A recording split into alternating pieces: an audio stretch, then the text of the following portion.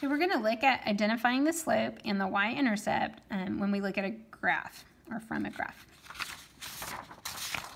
All right, so the first thing we need to know is what is a y-intercept? Well, the y-intercept, if you think about the word intercept, what does it kind of sound like? Intersect, maybe.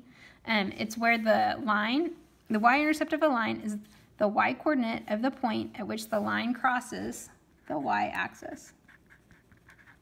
Okay, so the y-intercept is going to be where the line crosses the y-axis. So this is your y-axis, and the line is crossing it right here. Okay, so this is the y-intercept right there.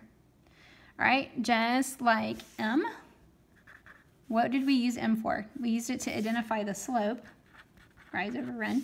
Okay, there's a variable, a letter, that helps us represent the y-intercept, and that is the letter B. And again, I don't know why M is slope, and I don't know why B is the y-intercept. It just is. You're going to use it in a formula in a couple days, so just know that M is the slope and B is the y-intercept. All right, so let's look at these graphs and see if we can figure out M is the slope and B is the y-intercept. So to find the slope, and the y-intercept, and then we're supposed to describe the word in words the slope of the line. Okay, so the slope, if we pick 2 points, well, first let's do the y-intercept. Y-intercept is where it crosses the y-axis, not the x. Don't get that confused. It's only the y-axis. It's crossing the line right here. Well, what point is that? It's at when y is what? -2. And B, the y-intercept is just the y value. You don't have to write out the whole point. It's just the y. Okay, so it's actually when x is 0, right? There's no x.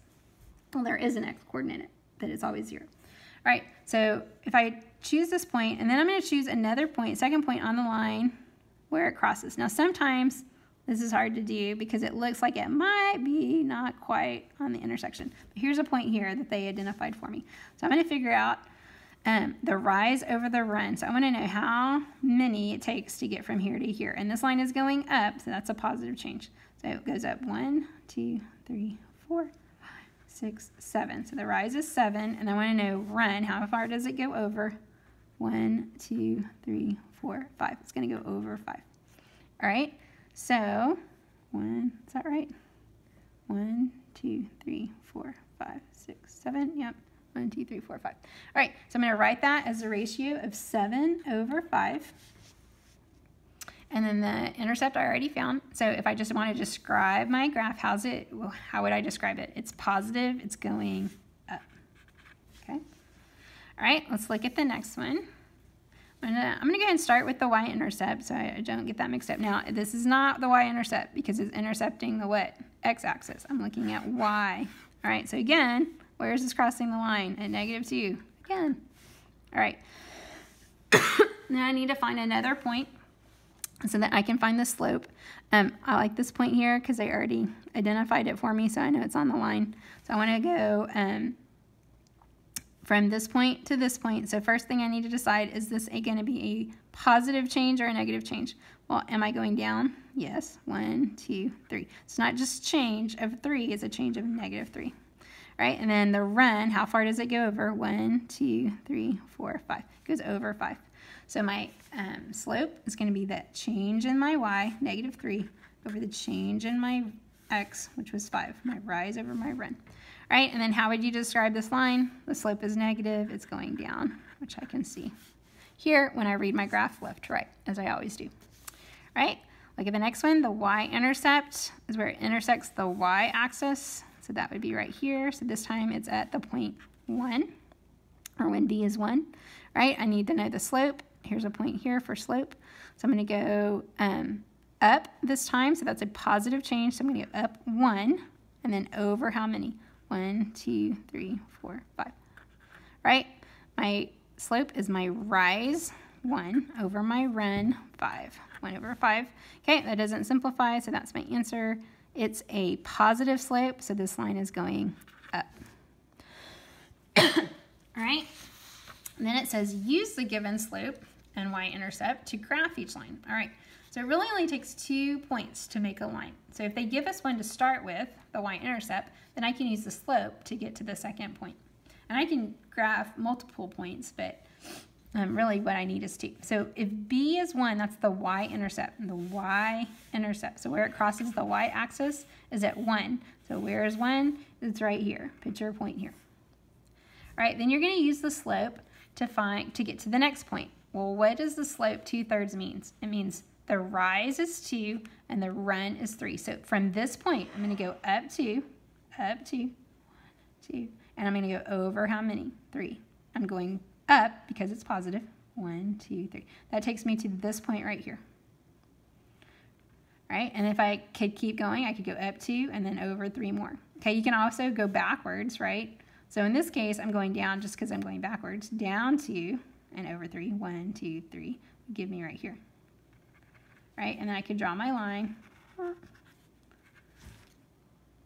right, let's try another one. The y-intercept is 0. Where do you think that is? Right in the middle. Okay, the slope is -1/2. So when the slope is negative, my line does what? It goes down. So I'm going to go down how many?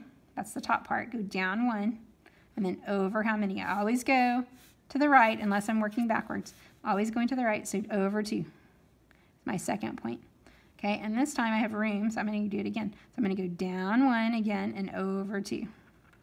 Okay, if you want to work backwards, instead of going down, you go up, but you go 2 this way. Up and go 2 this way. Okay. All right, look at 6. The y-intercept, B, is the y-intercept, so where it crosses the y-axis is at -2. Would be right here. Okay, this time the slope is -3. Well, that doesn't give us the whole rise over run thing. So how could we get the whole rise over run thing? We can make it a fraction by putting -3/1.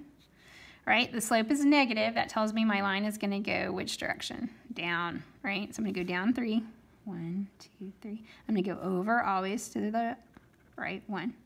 All right, so that is 2 points. I could draw my line, but if I just want some more dots on my line, all right, I'm going to work backwards. So instead of going down 3, I'm going to go up 3. 1, 2, 3, and over this way this time. 1, 2, 3, and over this way.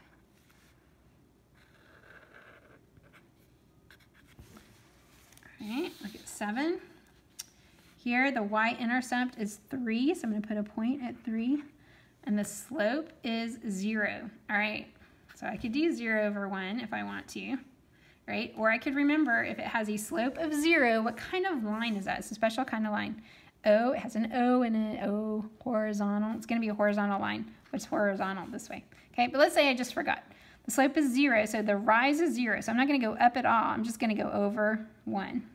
I'm not going to go up. I'm just going to go over. I'm not going to go up. I'm just going to go over. Is that what you end up getting? A horizontal line? Yes, that's what you get.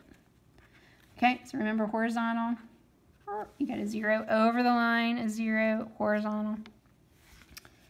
All right, look at the next one, or the last one.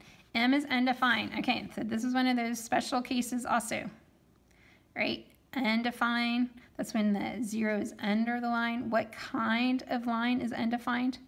So I don't know that the way I remember this one, it's not horizontal, right? Because we know that that's 0. Undefined is a vertical line.